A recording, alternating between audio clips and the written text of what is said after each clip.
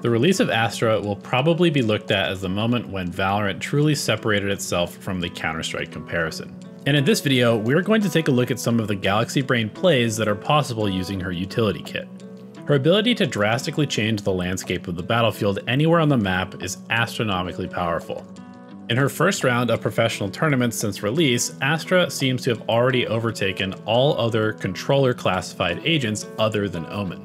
Astra is an agent that rewards creative thinking and how to combo utility, and I was super impressed with how Korean team F4Q used her to beat Vision Strikers during the VCT.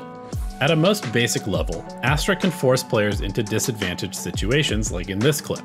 We see Zunba set up 3 quick stars right as the round starts, one for Heaven, one for screens, and one for maps. As Bunny goes to blast pack in, Zunba pops the Heaven and screen smokes and uses a gravity well behind maps. This covers the A push in A main and forces anyone playing behind maps to either tank the vulnerable status or expose themselves to the push, and allows for a super easy take on the site. On the defensive side of things, even the threat of Astra's utility can force rushed attacks and heavy utility usage just to break onto the site. Even though Zunba dies here on B site, his smoke and the gravity well combo cuts the Vision Striker's push in half and slows down everyone but the Jet, making it a costly entry. This gives the remaining F4Q players enough time to rotate in and clean up the round. But this is all fairly basic Astra stuff so far, so let's get a bit more complex. In this round, F4Q wants shower control. Knowing that Vision Strikers will contest the orb, Bunny immediately double satchels into showers while Zunba drops 2 stars just around the corner and immediately turns one of them into a gravity well. At the same time, GodDead lands a recon dart to check around the corner, and the Cypher has no choice but to shoot it. This confirms to Bunny that there's a player stuck in the gravity well, and he hops around the corner to land a judge shot to the face. Easy shower and orb control. They even have a second star to smoke with if F4Q needs to retreat or stall out counter pressure from the defense.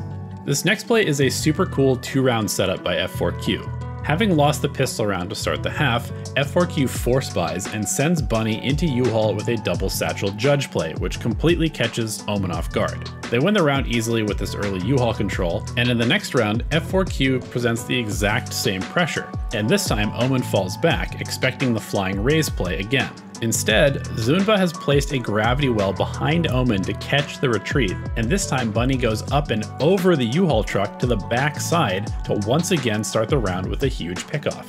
One extra part of this play is the way that Zunba throws a star up near the U-Haul truck and recalls it as Bunny flies in to give him a 1-second smoke for a little bit of extra cover. I noticed Zunba using the recall a lot to create opportunities for sort of swoop peek plays with the 1-second smoke, or cross small distances that don't need a full duration of cover to navigate.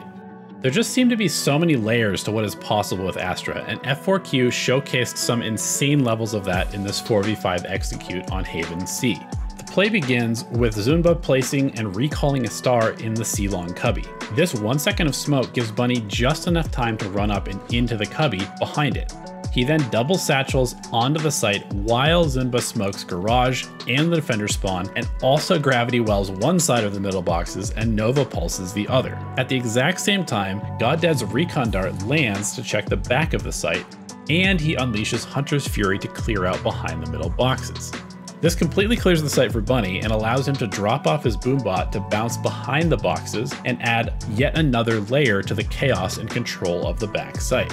This boombot proves to be exceptionally lucky as well, as RB walks directly into it while scoped into the operator and never sees it coming.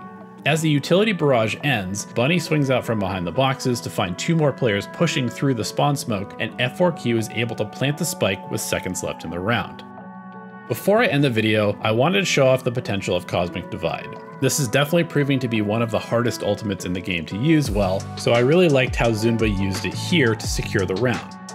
Vision Strikers plants the spike in a 2 against 2, and both F4Q players are rotating from B to A. First, Zunba forces a breach out from cover behind maps, using Gravity Well to give GodDead an easy kill. Then, as GodDead sticks to the defuse, Zunba throws up the Cosmic Divide to block off the entire site from Heaven and Main. He then stands just a little bit to the left of the spike, knowing that Zest The remaining attacker has to rush the spike to stop the defuse. This means that even though Zest does kill Goddead, he immediately gets traded, and it ends up not mattering anyway as the spike finishes defusing. I honestly don't see a world in which Astra doesn't get at least 1 or 2 rounds of nerfs very soon, but in the meantime, feel free to abuse some of these techniques for your own benefit. Let me know what you thought in the comments below, and if you enjoy this video and want to support me to make more content, please consider subscribing to the channel. We'll see you next time.